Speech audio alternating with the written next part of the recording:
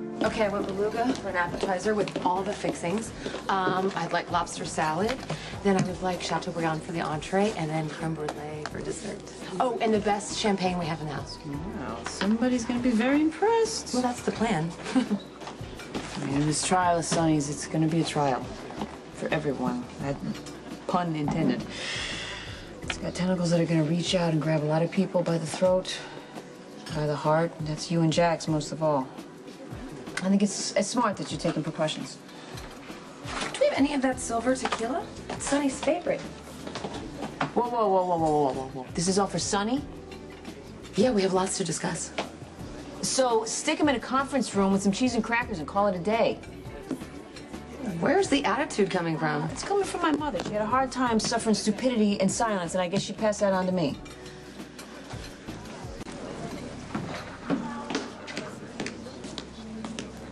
What's this? Carly's favorite flowers? Favorite champagne? Hmm? She set this up, didn't she? Yes, she did. Oh, I knew it. You did? Yeah, she's furious with me, but she wants me back more than to be really mad at me. Well, that's what I thought at first. Look, I'm not kidding myself. I know this is not going to be easy. And Carly's impulse to protect Sonny's not going to disappear magically overnight. I know that. But you know, the fact that she went to all this trouble to set this up is really a step in the right direction. I'm impressed, really. So, is everything on track? Just the way you wanted it. Wow. You look... Wow, I'm at a loss for words. Thanks. You think Sonny will like it?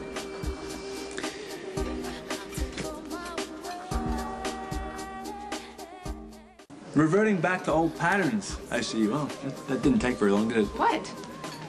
Sonny's about to go on trial for murder. Anything could happen. We have sons. We have lots to discuss. I thought we could do it in civilized surroundings, that's all. Oh, civilized. Well, this just looks a little bit more than civilized to me. I mean, this screams, you know, romance. Did you talk to the chef about the creme brulee? Because that is Sonny's favorite. Everything will be just exactly as you asked. Thank you. I love our staff. Yeah, if you expected me to be jealous, I'm not, okay? This may be hard for you to grasp, but, you know, I haven't given you a second thought. Should I have? Well, I mean, how could you? With your head filled with Sonny's favorite dessert. Hmm? Just be sure it's what you really want. It is. Oh. Okay, then you won't mind if I have a dinner companion tonight myself? Not at all. Who is it? Oh, hell no. You two aren't dragging me into any three-way train wreck with you. I got enough problems of my own. Wow, this is nice. Hi. Sit. You look great. Thanks. You're making yourself crazy.